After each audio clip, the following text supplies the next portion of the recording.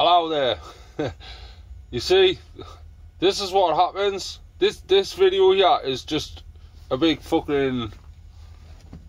The government had basically turned around to everyone and said, listen, because of this fucking coronavirus, we're going to let people get into all the national parks who don't usually get a chance to. We're going to open them all up to everyone, and it's going to be free. You're not going to have to pay nothing.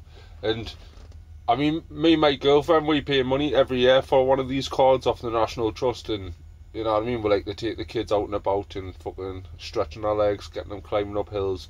But a lot of people don't go to these places because they're always fucking like complaining that they're too expensive to get into. So what happened? The fucking government basically turned around and says, oh, we're going to open this up. So what's everyone fucking done? Everyone's obviously piled at these places, and then now everyone's complaining and saying, what's everyone doing? Fucking why is everyone coming to all these places? Like, because you fucking invited them. You told them they could come, didn't you?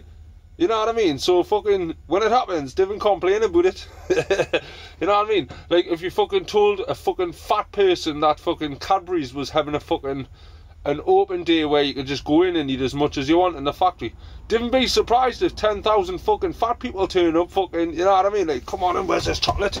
I'll eat the lot. You know what I mean? I didn't fucking get it, man. It's just fucking you told them that they could go into all of these parks and shit like that and fucking, you know what I mean, visit all these halls and shit, and that's exactly what they've done.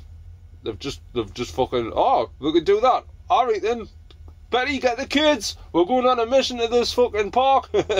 You know what I mean? It's like fucking, what did you expect? Did you expect fucking just nobody to turn up? Of course they're gonna fucking rock up, man. It's something for nout. Out for nout and a penny change. That's people's mottos. You know what I mean? They'll fucking try and get anything for nothing and they'll still want a penny change.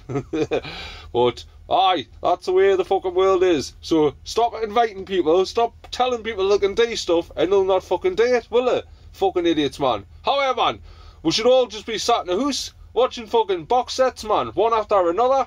You know, it's just, this is an excuse to get a couple of weeks off work. Why is people not just fucking sitting in the house when they fucking should be? It's just fucking beyond me, man. We're never ever going to get to the bottom of this. We're never... Do you know why? Because one half of the country's self-isolated. They started last week or 2 weeks ago. And other people are just deciding to start today. We need to all fucking do it together or didn't bother doing it at all. Because it's not going to fucking work if we didn't do it at all. You know what I mean? But we need to just have one big massive fucking curfew. Just literally everyone's off work. Everyone. The whole fucking nation. That's what we need to do if we're going to get to the bottom of this. But aye, complaining because fucking people rocked up at all these fucking national parks and shit. You's fucking invited them, man, you fucking idiots. Let's just fucking think about that one for a change, eh? See you later.